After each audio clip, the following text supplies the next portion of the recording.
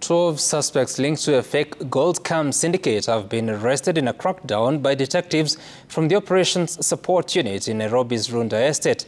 During the operation, investigators seized key evidence including counterfeit gold, spray paint and padlocks used to create the fake gold.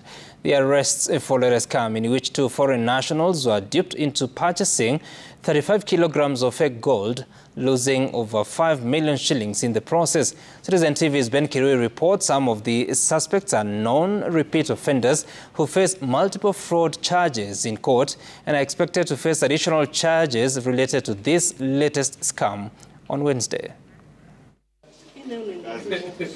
All that glitters is not gold, and what you are looking at here is pure deception.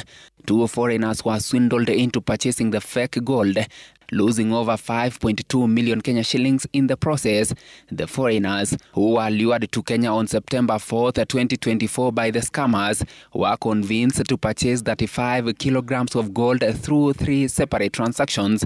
However, after making the payments, they were taken on a wild goose chase, and the gold was never delivered. Detectives, acting swiftly after complaints were made, raided the high-end Runda estate in Nairobi and arrested 12 individuals linked to the fake gold syndicate. So how did these Dubai-based gold traders, clearly familiar with the business, fall into the hands of these fraudsters? The answer lies in the very offices raided by the detectives.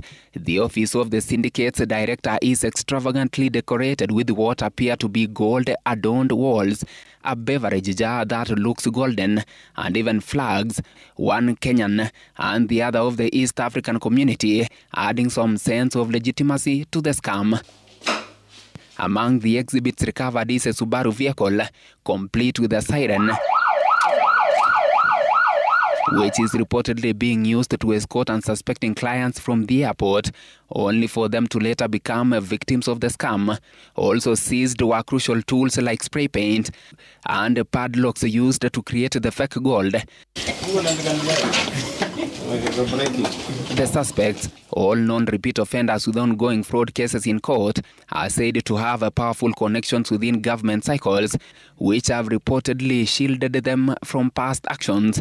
They will be arraigned in court on Wednesday to face charges of fraud. Ben Kirui, Citizen TV, Nairobi.